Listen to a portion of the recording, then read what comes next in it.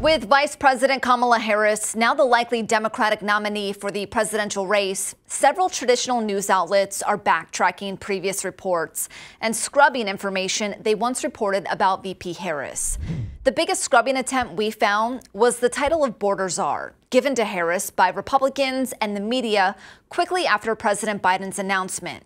In March of 2021, roughly 2 months after President Biden was sworn into office, he appointed Harris to work with Mexican and Central American leaders to help find the root causes of migration from Central America to the United States. I've asked her, the VP, today, because she's the most qualified person to do it, to lead our efforts with Mexico and the Northern Triangle and the countries that help us.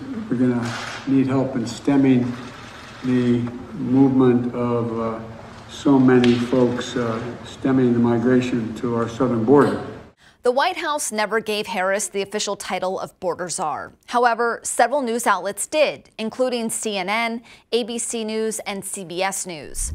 MRC Newsbusters on X posted this video showing the media calling Harris the border czar before Biden dropped out of the race, to this week saying that was never true. And this will be her first visit to the U.S.-Mexico border region since she was appointed as the border czar by President Biden. People are going to have to counter the misinformation. You already hear folks talking about the border czar. She wasn't the border czar. President Biden tapped Kamala Harris, Vice President Kamala Harris, to be the border czar. Now, she wasn't the border czar. That's what Republicans labeled her. So, as you can see, various news outlets called Harris the border czar in their initial reporting. But here's the deal. While neither President Biden nor the White House ever gave Harris that title, the term czar is an informal moniker granted to officials tasked with overseeing broad aspects of an issue.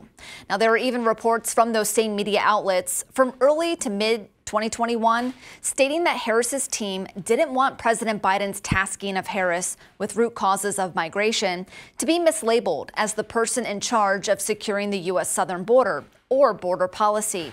Here's one example.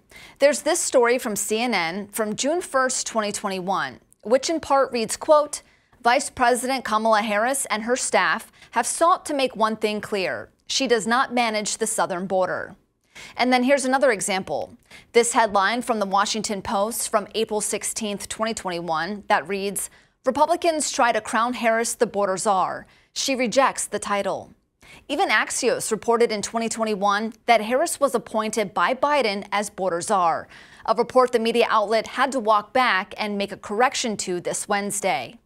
Axios now says VP Harris never actually had the title of border czar, and that this article has been updated and clarified to note that Axios was among the news outlets that incorrectly labeled Harris a border czar back in 2021. So to be clear in the facts, Vice President Harris was never the border czar and was never tasked with fixing the U.S. southern border.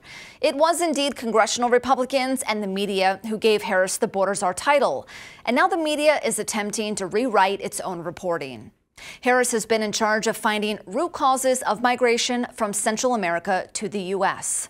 For Straight Arrow News, I'm Lauren Taylor. For more unbiased straight facts, download the Straight Arrow News app.